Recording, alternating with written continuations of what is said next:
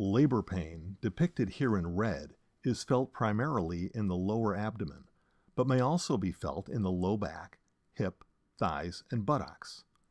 Injection of a narcotic such as morphine into a vein is known as systemic pain relief because the medication, shown here in blue, acts throughout the entire body or system.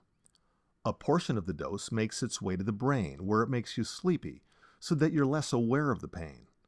But because the dose of systemic medication is relatively large, a fair amount of it also gets into the baby. Epidurals and spinals, on the other hand, are known as regional pain relief because they are given into a specific region of the body to block the pain from that area before it can be transmitted up to the brain. Since the medication is administered very close to where the nerves are located, a relatively small dose is used, so there is very little medication that can reach the baby.